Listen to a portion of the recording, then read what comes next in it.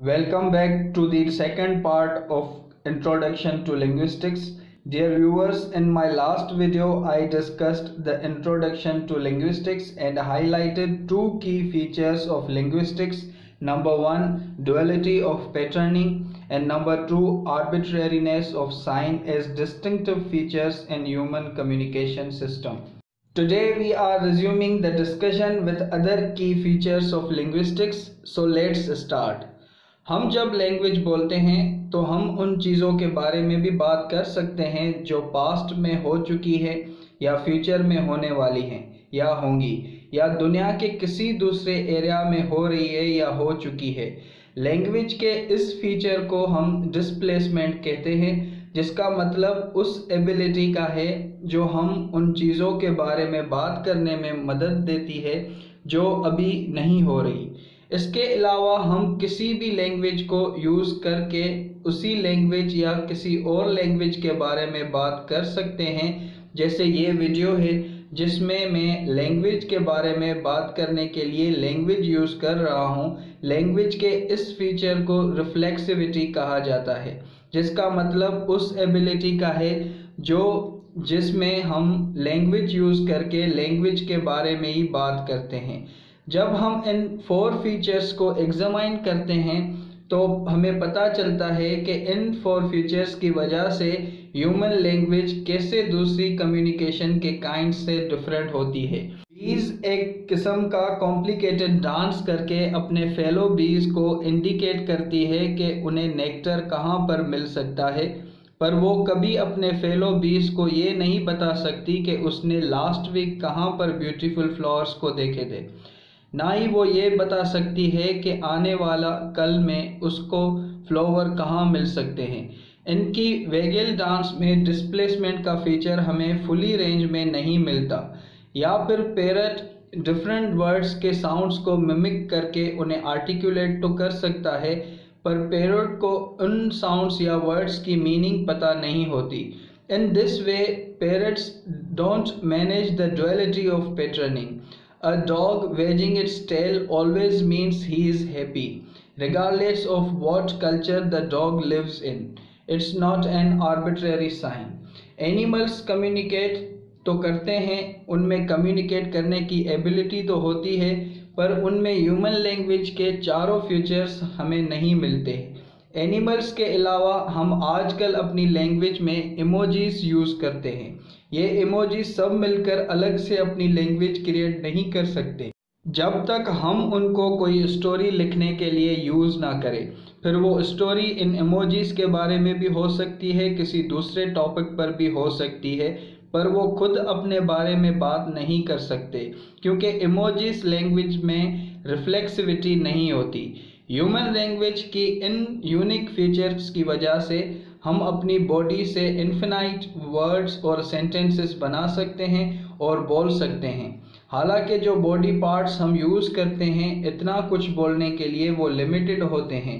2 हाथ और 10 फिंगर्स से हम डिफरेंट साइंस बना सकते हैं, but using tongue, lips, teeth and throat we make so many sounds. सिर्फ इन शेयर्ड इंग्रेडिएंट्स की वजह से इंसानों ने 7000 डिफरेंट आइडेंटिफाइड लैंग्वेजेस और उनकी डिफरेंट वेराइटीज़ क्रिएट की हैं। मिसाल के तौर पे आप शायद किसी को जानते होंगे जो आपकी लैंग्वेज बोलता होगा, पर किसी 1-2 पर्टिकुलर चीज़ों के लिए डिफरेंट वर्ड्स यूज़ करता होगा या किसी सेम वर्ड को डिफरेंटली प्रोनाउंस करता होगा। लिंग्विस्ट सिर्फ उन स्टैंडर्ड लैंग्वेजेस में इंटरेस्टेड नहीं होते जो स्कूल में पढ़ाई जाती है, पर लैंग्वेज और साइंस की सब वेराइटीज़ में इंटरेस्टेड होते हैं जो डिफरेंट लोग डिफरेंट प्लेसेस में बोलते हैं, क्योंकि इससे हमें पता चलता है कि कैसे डिफरेंट लोग लैंग्वेज को डिफरेंटली यूज़ करते हैं। लिंग्विस्ट लैंग्वेज के साथ साथ लैंग्वेज के अंदर जो वेरिएशन होती है उनको भी स्टडी करते हैं। वो लैंग्वेज की स्टडी उन डिफरेंट लेवल्स ऑफ स्ट्रक्चर को मद्देनज़र रखकर करते हैं जो सभी लैंग्वेजेस में कॉमन हो। हम उन सब को आगे दूसरी वीडियोस में अलग से डीपली डिस्कस करेंगे, पर यहाँ हम स्मॉलेस्ट चंक्स से शुरू करते हैं, फिर लार्जर यूनिट्स पर बात करेंगे। सबसे पहले है फोनेटिक्स। जिसमें हम स्पोकन लैंग्वेजेस के इंडिविजुअल साउंड्स और साइन लैंग्वेजेस के हैंड शेप्स की स्टडी करते हैं। इसके अलावा लैंग्वेजेस इन इंडिविजुअल साउंड्स और हैंडशेप्स को कुछ स्पेसिफिक पैटर्न्स के बेसिस पर कंबाइन करती है, जिनकी स्टडी हम फोनोलॉजी में करते हैं। इसके अलावा लॉन्गर वर्ड्स को हम अक्सर इनके इंटरनल स्ट्रक्चर में ब्रेक करके जिस फील्ड में स्टडी करते हैं उसको मॉर्फोलॉजी कहा जाता है। सिंटेक्स में हम ये स्टडी करते हैं कि कैसे डिफरेंट वर्ड्स आपस में मिलकर सेंटेंसेस फॉर्म करते हैं। सिमेंटिक्स में हम वर्ड्स और सेंटेंसेस की मीनिंग की स्टडी करते हैं, और प्रैग्मेटिक्स में हम ये स्टडी करते हैं कि कैसे ये वर्ड्स और सेंटेंसेस सोशल कॉन्टेक्स्ट में अपनी मीनिंग बनाते हैं। इसके अलावा लिंग्विस्टिक्स में हम लैंग्वेज के डिफरेंट लेवल्स के स्ट्रक्चर और उनकी मीनिंग को एनालाइज भी कर सकते हैं। हम इसमें यह भी देख सकते हैं कि लोग लैंग्वेज चॉइस कैसे बनाते हैं और इस चॉइस का ताल्लुक कैसे इनके ब्रेन, सोसाइटी और हिस्ट्री से होता है। लिंग्विस्ट लैंग्वेज की स्टडी मुख्तलिफ तरीक़ों से करते हैं, like observing people, asking them questions और doing experiments with them. Linguists can also work with existing text, recordings, videos और historical documents. Linguistics की नॉलेज उनके लिए भी हेल्पफुल है जो लैंग्वेज या ग्रामर पढ़ाते हैं।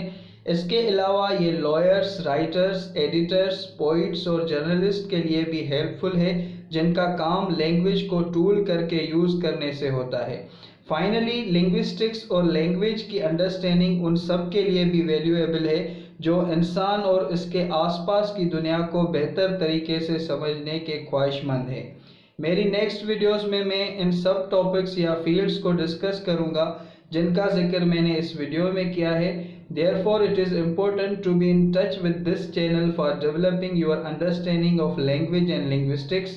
It's all for today. Stay connected. Happy learning.